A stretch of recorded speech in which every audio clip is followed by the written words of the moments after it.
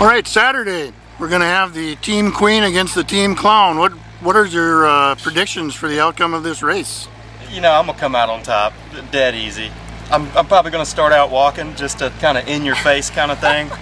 I'm not even wearing running shoes, I'm wearing dress shoes. Well, you could go barefoot. I could go barefoot. Yeah. Nah. And what do you think? I think I'm going to beat him, like, no problem. Like, he's probably going to be at least a mile behind me, so I'm not worried at all. I could spider crawl the whole thing and still win. North Easy. Carolinians are a little slow, so. Talk a little bit about the fundraising for the Cowboy Crisis Fund. So essentially what all the money from my bandanas is going to go to is the Justin Cowboy Crisis Fund. So that fund's set up to help cowboys who can't get insurance for injuries that they've gotten during the sport, and it's kind of there to help them and their families get through a difficult time. So I'm sure Chris can tell you about getting injured in rodeo. Oh yeah, I get injured a lot.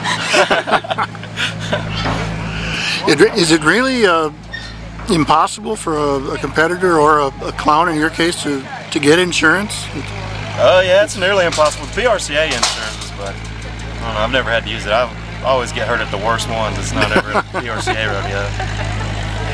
Okay. Well, we'll see you Saturday on the race course, and good luck to you, Beth, and don't hurt anything. I'll have you eliminated waiting at the real finish. bad, but I think the report was we're going to have some firemen with high pressure hoses along the route.